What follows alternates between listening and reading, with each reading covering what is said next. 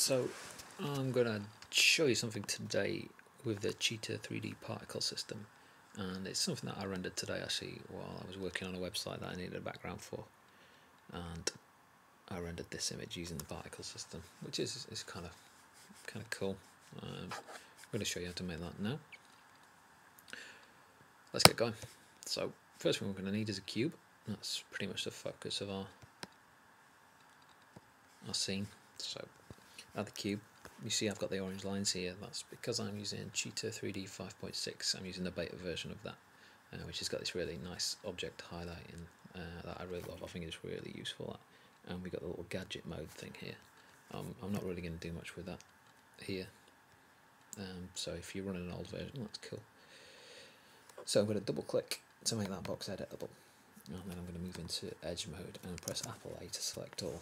I'll then control click and choose bevel. There it is. And just click once. And that's just beveled our edges nicely there for us. And so I can throw on a subdivision onto the cube, and it gives a nice soft edged cube. It's nice and quick, nice and easy to do. Right, so next up we're going to need to set up our particle system. So I'm just going to click away from the cube so it doesn't throw the particle array into our cube. I'll click on the camera and I've got to go to the particle menu and choose particle array. So you can see the little dots there represent our particle array. We just need to drag our box into that particle array in the object browser, and you can see it's done it, but what you can also see is that our cube's way too big. So I'm going to just select the scale mode and scale our cube down until we've got some kind of little cubes with fairly big gaps between them, because we're going to have varying sizes of cubes, varying rotations, and I don't want them to bump into each other.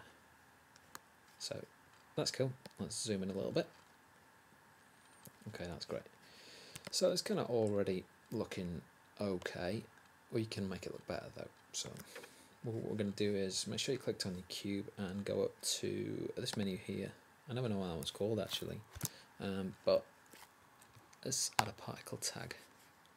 And a particle tag gives us a little bit more options in the way of what's happening with these particles. So we've got position variation, position, frequency, blah blah blah blah blah. The one we want to look at is scale variation to start with. So I'm going to set all those to 1.5, like so. So you can see now what's happened is we've got some cubes that are bigger than the others. We've got some little ones down here and some fairly big ones. That's kind of good for the composition of our image. And we're going to do something similar with it, rotation. I'm just going to do this one by eye though. So just kind of drag these around till you get something looking interesting. I'll zoom in a little bit. I'm going to get right into the scene for this one. For this render, I think that will make it look a lot better. So kind of compositionally, that's good for me. I'm happy with that as a scene. So let's add some materials. So add a new material and go to the diffuse channel and pick a colour. I'll do the same as what I rendered earlier today. I'll pick a kind of red. I'm not too bothered which one. I'm gonna just give it a little bit of reflection, not too much. Just a little bit. We don't want too much going on there yet. Round about there, something like that. Play with that, see what happens. Try other things as well while you're at. And check the Fresnel option to get them kind of deeper reflections. And that's the basis of all our materials for this one. So let's drag that onto our box. So we've got our red cubes, but if you remember from my render, we've got 3 different coloured cubes going on. What's good about the particle system is you can do this really easily.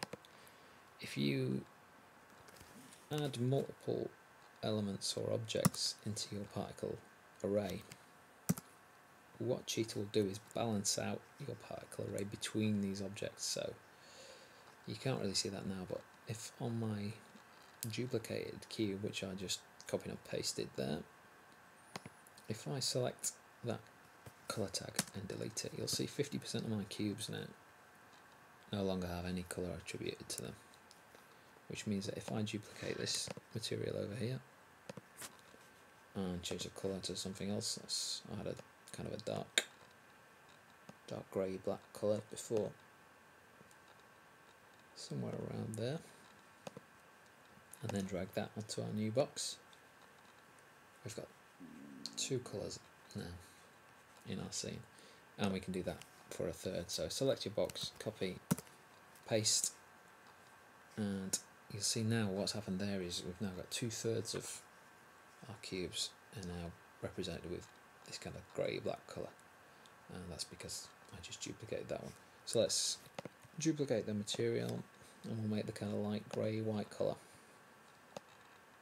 It was about there, something like that. That's kind of cool, not too fussy on this tutorial. So delete the colour tag from our second duplicated box, and we'll drag out new material on. So you can see we've got 1/3 of the cubes of this kind of grey, light grey colour, 1/3 of red, and 1/3 of dark grey. Pretty much it for our scene right there. Let's just set up our render now. So first thing to do is let's remove the background. So for some reason I always set it to white before I remove the opacity. I have no idea why I do that. Just habit, I think. Because I don't want a background on this, we're going to render it with nothing, so we could overlay it into something in Photoshop if we wanted, or do whatever you want with it.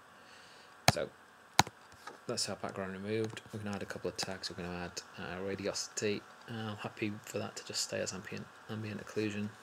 Nothing really needed to be tweaked there. And I'm going to add an HDRI, and just for the sake of getting a few more reflections into our cubes. So I'm going to load an HDRI, and there's a couple that come bundled with Cheetah. I'm just going to choose the Old Town Pano one. So if you just type Pano when you're browsing in, it will find it.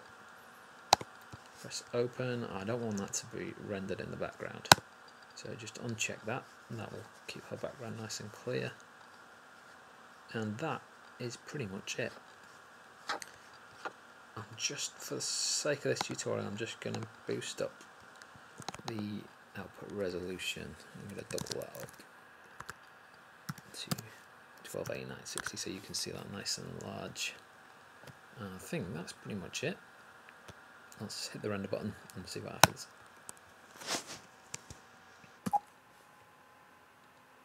So our render's just finishing up now, and that's looking pretty much like what we wanted it to look like.